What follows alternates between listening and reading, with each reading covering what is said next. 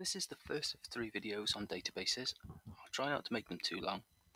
Use them to revise and to get the basic theory. So this first video is all going to be about the keywords we need to use to describe a database on a computer. So data is information that we want to store.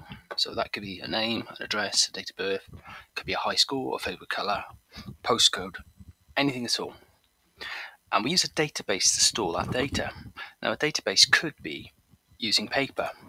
The important thing is the data has to be organized, so we can use a computer or we can use filing cabinets and paper. If we're using paper, we would put names alphabetically by surname.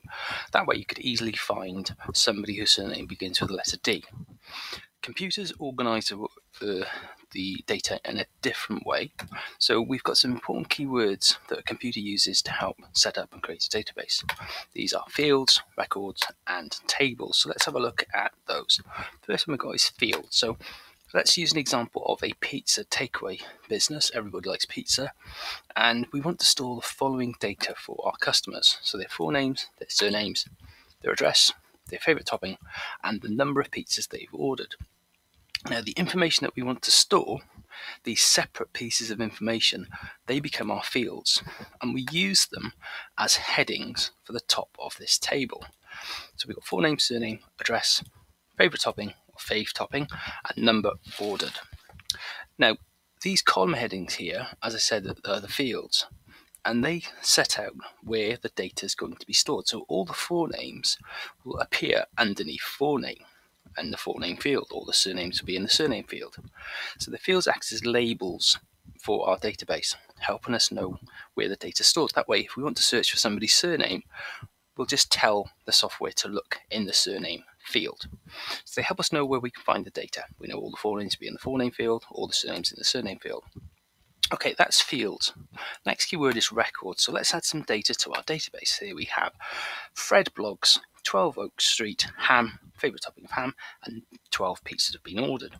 Now, that's one complete set of data for one of the people that we're storing in our database. And we call a complete set of data a record. So we have one record. Let's add some more records. So here we have Kim Wan, 4 Tree Lane, favourite topping peppers, number ordered 10. Let's add another record, and another record, and another record, and another record. So we now have 6 complete sets of data, or 6 records. How many records do we have? Well, we just said 6. Okay, last of the 3 main keywords is tables. So we've added all our customers to our database. We've got our fields at the top telling us what information is stored in each column. And those fields and records together create what we call a table. So we have one table here storing our customer information, customer table. Now, if we had a bigger database, we may actually have another table perhaps for our staff. We may have another table which might be storing information to do with our kitchen and the ingredients that we're storing and anything else that's linked to our business. But the important thing is all our customers are in our customer table. There we have one table. Let's do a quick review of fields, records, and tables. So you can pause the video perhaps. How many fields are in this database? So you can pause the video, have a think, come back for the answer. So we have got forename, surname, address, favorite topping, and number ordered. That is 5 fields. Now we have, next question, how many records? So again, if you want to pause the video, have a think, come back, see the answer. So we've got how many complete sets of information? So we've got this 1, 2, 3, 4, 5, and 6 complete sets of information. So we have 6 records in this database. Last question, how many tables do we have? So fairly straightforward one. You've probably already said, well, we've got one table. We have one table which contains the fields and all of our records for this particular set of information on our customers. So we have one table. There we go. Okay, we're not quite done. There's one more important keyword. We're going to extend the keyword field and we're going to say key field. So because there can be people with the same full name, address, favorite topping, number of pizzas ordered, so people could have the same forename, surname, same address, favourite topping, number ordered. It's possible to have two records exactly the same. We don't have two exactly the same. You can see we've got Fred Bloggs here, 12 Oak Street ham and 12 pizzas ordered.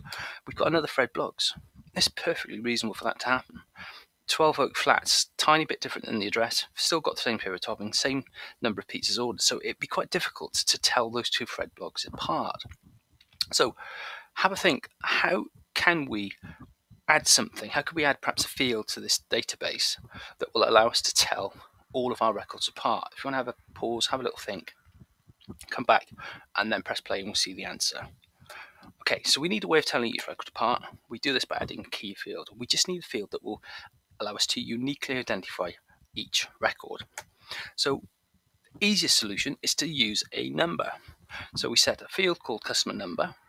Each customer now has a unique number. So if we come back to our Fred Bloggs, we've got customer number 1, which is a Fred Bloggs, customer number 3. That way we can actually tell which Fred Bloggs is which. And when we create the key field, we'd actually create some rules that would stop us having two of these key field numbers the same. So if somebody tried to enter, say, on our next customer, which should be customer number 7, but if they tried to put in customer 1 again, the rule would tell us we have an error. You can't have two customer numbers the same. Right, so thank you very much. That's the end of this first video. The next video we'll look at SQL, which is how we can start to program a database. Okay, thank you very much.